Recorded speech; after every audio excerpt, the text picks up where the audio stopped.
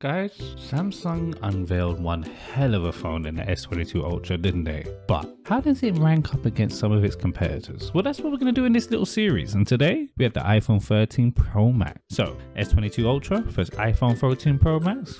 Let's get it. Now let's start off at the front with that beautiful display. Now iPhone has that 6.7-inch Super Retina XDR OLED, 120Hz, HDR10, and a 1200 nits peak brightness. Now Samsung, they had the 6.8 inches Dynamic AMOLED 2X, 120Hz HDR10 plus, and 1750 nits peak brightness.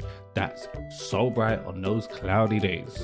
As far as the build, quite similar. Glass front, glass back, Gorilla Glass on the iPhone, Gorilla Glass Victus Plus on the Samsung. iPhone has the stainless steel frame, well, Samsung has the aluminium frame. They're both IP68 dust and water resistant, although iPhone can go a little bit deeper, 6 meters for 30 minutes compared to 1.5 meters for 30 minutes for the Samsung. Either way, don't go deep sea diving with either. iPhone, of course, is on iOS 15, whereas Samsung's on Android 12, but it's got its One UI 4.1. Now inside, there's the Apple A15 Bionic, and inside Samsung, well, you know, if you're in Europe, you're on Exynos.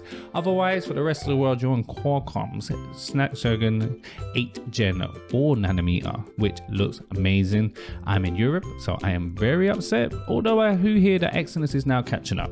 Now, the camera. iPhone comes with 12 megapixels all round at the back, 12 megapixel wide, 12 megapixel telephoto, and 12 megapixel ultra wide. It also has the LiDAR scanner, which is for depth, really good for its Face ID. Now Samsung, wow, has the 108 megapixel wide, 10 megapixel periscope telephoto, 10 megapixel telephoto, and 12 megapixel ultra wide. As far as what they can shoot in, iPhone can shoot in 4K at 2430 is 60 frames per second, 1080p in 30, 60, 120, and 240 frames per second. It also does ProRes and that cinematic mode. Samsung, on the other hand, that can do 8K at 24 frames per second, 4K at 30 and 60, 1080p at 30, 60, and 240, and 720 at 960. Wow. Now, unfortunately, it has a nice gyro where it keeps it super steady, but no cinematic mode like on the iPhone 13, which I really like. Now, the front camera on the iPhone is again at 12 megapixel. It's got 4K at 24, 25, 30, and 60, 1080p at 30, 60, 120, whereas on the Samsung, a whopping 14 megapixel on the front. It's also got 4K at 30 and 60 and 1080p at 30. Is there a headphone jack? No. No, there isn't. There's not even no SD card on either, I'm afraid. Hey, get with the times. Those things are long gone on Samsungs and Apples, unfortunately.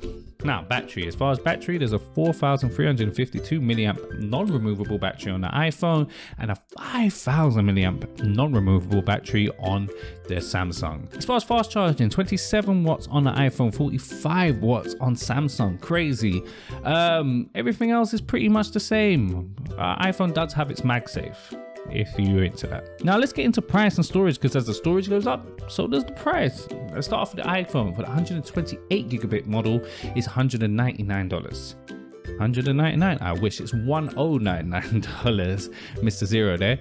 For the 256, it's $1199. For the 512 gigabytes, it's $1399, and for the 1 terabyte model, it's $1599. Now, all of those are 6 gigabytes of RAM, which is less than even the smallest offering on Samsung. Although we are talking about Apple and in their ecosystem, they're just not as RAM hungry as everywhere else. Samsung, for the base model, we're looking at $1199 for the 8 gigabytes of RAM and 128 gigabyte model. For moving up to the 256 and 12 gigabytes, it's $1299. For the 12 gigabytes of RAM, 512 gigabytes of storage, it's $1399. And then for the 12 gig, 1 terabyte of storage, it's $1599. So that's it. That's the specs on the sheet. Let me know your thoughts, which one you like and which one you're gonna buy. Until next time, goodbye.